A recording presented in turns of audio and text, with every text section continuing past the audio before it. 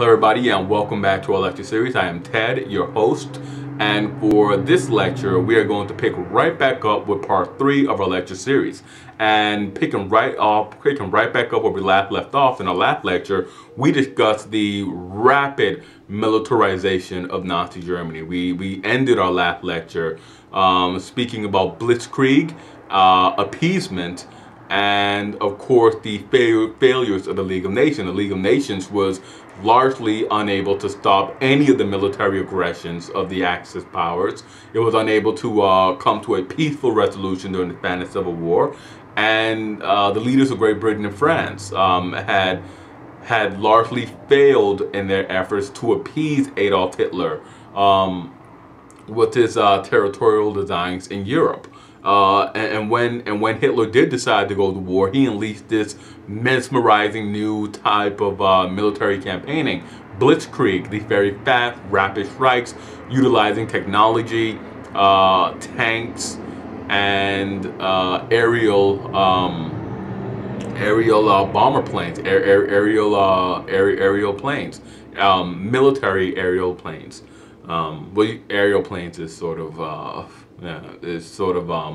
just double speak in a way. Core planes are aerial. Aerial is just air. But he utilized 3 of those to very rapidly carve out a European empire, a large empire in Europe. And he particularly amazed the world with his campaigns against France and the United Kingdom, in which he conquered the Low Countries, Belgium, the Netherlands, Luxembourg, and all of France. And that sort of set the stage to where we begin this lecture, our 3rd lecture. France was a world power. France was a major colonial player. France was a highly industrialized nation. She had been one of the great military powers since the days of Charlemagne, since the 800s. Really before that, modern France had its roots in the old Frankish kingdom that was carved out of the dying Roman Empire. Germany had been a great power only since the days of the Franco-Prussian War. And if you go back beyond that, Germany hadn't, the German states themselves hadn't been world powers, they'd just been regional powers. Brandenburg, Prussia was a North German and North Central European power. Austria-Hungary had been a regional power in, Central Europe. And even looking at the Holy Roman Empire was only a power unto itself. It had largely never really projected that strength elsewhere. The Holy Roman Emperors, the Habsburg Holy Roman Emperors, had never been able to conquer or defeat or humble France, either Valois, Bourbon, or Napoleonic France. The Holy Roman Empire had largely failed to, in any sort of mission, to do battle with any of those powers. The one very noticeable external threat to power with the Holy Roman Empire was the attack, the Crusades. Frederick Barbarossa drowning in less than 2 feet of water in his armor. It's largely how that's remembered. Yet the Hohenzollerns had transformed Germany into a great power, into a world power, with their victory in the Franco-Prussian War. But Germany was quickly downgraded with the First World War, yet had managed to annihilate France in less than 2 months. Something that had eluded the Imperial German Army for 4 years. It was one of those moments in history where suddenly the entire situation changes and everything looks differently. Many political leaders and observers awoke to realize that they had not been following the world, the way in which the world was turning. By the summer of 1940, the remnants of the British Army had fled from the beaches of Dunkirk, and the British Empire remained alone as the only enemy of Nazi Germany.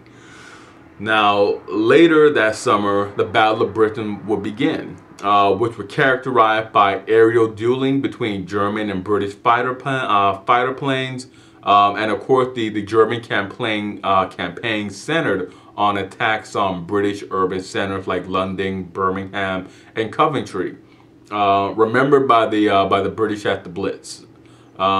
This was the period in which Winston Churchill gave his most famous speeches about how the United Kingdom would never surrender. And Churchill had wanted to intervene. He had wanted Roosevelt to intervene and had done all he could to persuade the United States to join his side. Roosevelt was more cautious. He did send goods across the Atlantic. He sold old Navy destroyers, United States Navy destroyers, to the British Navy, and the North Atlantic became another contested area. The United Kingdom was unable to feed itself, and the German once again turned to submarine warfare to prevent commodities from getting through to the United Kingdom. Just as tanks and warplanes had become more effective tools of war, so too did the submarines, which became much more lethal and acquired a frightening long-range capability that it did not have during World War I. The United States Coast Guard began to guard supply convoys as they made their trek across the Atlantic. One of these vessels, the Reuben James, was sunk in October of 1941. Excuse me. The Reuben James was sunk in 1941. While the United States was still a nominally neutral power. Now, Roosevelt, he hesitated even with that. There were a number of reasons why he was so cautious about getting into war. One, the United States had been genuinely scarred by the immense violence associated with World War I. And there were many average citizens and many senior politicians who wanted to adhere to the policy of appeasement. Many still believed in the old isolationist policies of the late 18th and 19th century. Many members of the clergy became staunch pacifists and participated in the Fellowship of Reconciliation, a pacifist organization which believed that war which believed that at all costs, war must be ended, it must be avoided. And when the stories first began coming out of Germany regarding the arrest and the transportation and deportation of Nazi enemies, these stories were not believed, they were dismissed. During the First World War, a number of atrocious stories circulated about the behavior of the Imperial German Army that were all proven to be untrue. With the later revelation that these stories had been true, at least for the Nazis, there were some who saw the need to intercede immediately. Reinhold Niebuhr was one of them. Still, interest in European intervention was low. There was no clear American interest at risk. One of the great public figures who was against intervention was the aviator Charles Lindbergh. Former President Hoover was also against intervention, but his reputation was in shambles. It had sunk so low during the first two terms of Roosevelt's administration that whatever Hoover said would be more likely to sway people than dissuade them. Roosevelt was also cautious because in 1940 it was an election year. 1940 was an election year, and he wanted to maintain a neutral foreign policy. He did not. Excuse me once again. Roosevelt did not want to alienate any part of the electorate because they were going for this unprecedented third term. There have been many people who have made 3 or more bids for the presidency, Theodore Roosevelt and William Jennings Bryan among them. Washington had retired after his second term, but he could have made a successful bid for a third term. His choice of two terms set an unspoken agreement for his presidential successors that allowed the office to rotate. Now, the precedent of two terms stood until Theodore Roosevelt sought a third term in 1912. His fifth cousin Franklin was now embarking on a groundbreaking third term, which he won by defeating Wendell Willkie in the 1940 election. Now, the New Deal was enormously popular with voters, and no Democrat seriously challenged him. His opponent, Willkie, had previously been a Democrat, but had been so dismayed by the dramatic scale of government intervention into the economy and social life of the republic that he switched parties, that he left the party and became a Republican. Now, Willkie's campaign was heavily criticized for being subsidized by private corporations who opposed New Deal's programs, most notably the TVA. And journalists mockingly nicknamed Willkie's campaign the Charge of the Electric Light Brigade, a mock on the old Charge of the Light Brigade. Now, Willkie's policies were not at all different than the platform Roosevelt offered.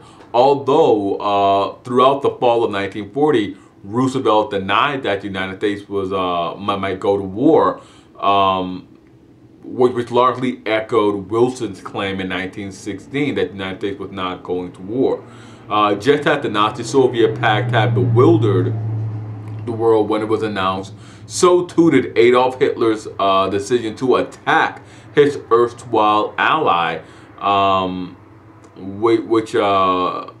his erstwhile ally, the Soviet Union. Now, these three moments, the Nazi-Soviet pact, World War II, the Nazi invasion of Germany, and Pearl Harbor, they all occurred between 1939 and 1942, and we can throw in the election of 1940 as well. So those four events all occurred in rapid succession, and they were all capped off by the attack on Pearl Harbor. These moments radically transformed the American global perceptions. In the long run, it was the invasion of the Soviet Union which ensured the defeat of the Nazis. They had grossly underestimated the resources that the Russians could throw at them.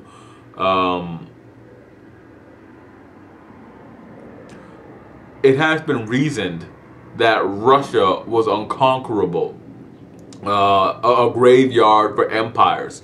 Charles XII of Sweden lost his life and his empire after invading Russia to fight Peter I, the self-titled Great.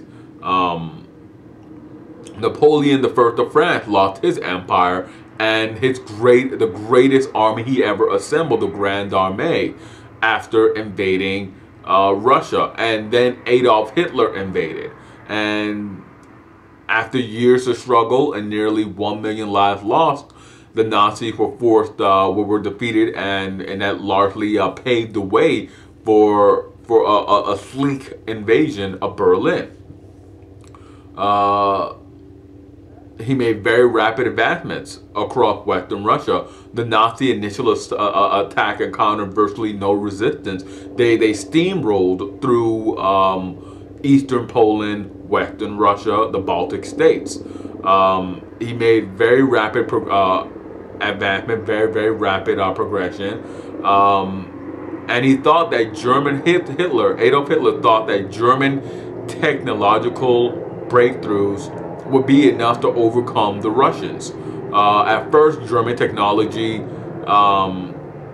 did make a great difference. It made a tremendous difference. But the long-distance supply lines and terrible winter conditions stalled the Nazi-Russian offensive. The Eastern Front became mired in years-long desperate struggle, which eventually claimed the lives of roughly 90% of all the German war dead in World War II. The toll was equally devastating on the Russian population. The Eastern Front became synonymous with death and destruction. Now, the attack on Pearl Harbor, the event that brought the United States into World War II, into the great global struggle, had been a long time in the making. It was not a surprise attack. It was not a quick decision. It had been a long time in the making. The Japanese Empire had been the first East Asian nation to industrialize, winning a decisive victory at the beginning of the 20th century over the Russians in 1905. The Japanese had, during the 19th century, modernized under the auspices of the German Empire and continued to grow after the German collapse in 1918. The Japanese, had noted earlier, continued to grow. They invaded China and other Pacific territories. There was a growing awareness that a showdown between the United States and Japan was coming. Both had been expanding in the Pacific since the early 20th century. There was a belief that a particularly devastating attack against the United States would knock her out of contention in the Pacific. The Japanese thought that the United States would buckle after an attack and recede from the Pacific. And with that, we shall break. With that, we shall break, and we shall come back with part 4 of our lecture, of our covering of World War II, and we shall begin with the attack on Pearl Harbor. So we're finally getting to the meat and potatoes of action from the United States perspective, from domestic in-class students' anticipation of World War II. And as always, I'm Ted. Hit like, subscribe, comment. Let me know what you guys thought about this lecture. Let me know your opinions on what we discussed, and I'll see you guys next time.